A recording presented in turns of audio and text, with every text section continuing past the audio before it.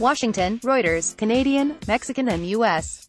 ministers seeking to revamp the NAFTA trade deal have made good progress on the vital question of autos content, Canadian Foreign Minister Chrystia Freeland said on Thursday as pressure to wrap up a deal intensified.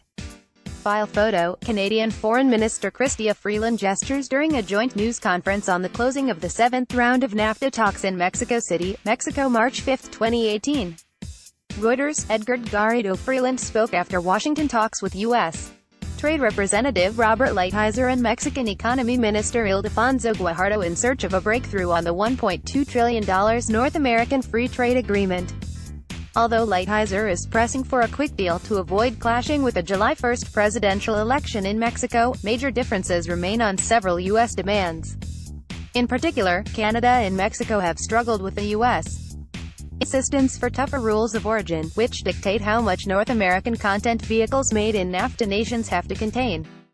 I will say that we have been making good progress on the rules of origin in our conversations with the U.S., with Mexico, and in our trilateral conversation, Freeland told reporters, but declined to give details. Asked about a CNBC report that the United States wanted a deal in the next 3 weeks, she said, "Our commitment is to get a really good win-win-win outcome as quickly as possible, and we'll work as long as it takes to get a great deal." Freeland said Lighthizer and Guajardo would meet again on Friday. A deal on automotive content rules would remove one of the biggest sticking points in talks to update the 24-year-old pact.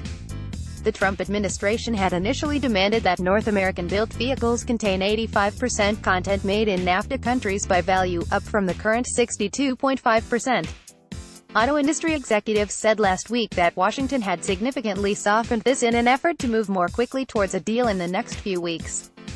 Other areas of contention include U.S. proposals to overhaul dispute resolution mechanisms and introduce a clause that could automatically kill NAFTA after 5 years. U.S. President Donald Trump, who regularly threatens to walk away from NAFTA unless major changes are made, says the pact has cost many U.S. manufacturing jobs. Canadian Prime Minister Justin Trudeau told reporters in London on Thursday that, "We've seen an opportunity to make significant progress on the NAFTA file." Lighthizer injected fresh momentum into the talks in early March by floating the prospect of a quick deal, in principle, though Mexican and Canadian officials say only an agreement covering the essential details would be viable. Reporting by McKinney Bryce, editing by Andrea Ritchie and Alastair Beller. Standards. The Thomson Reuters Trust Principal.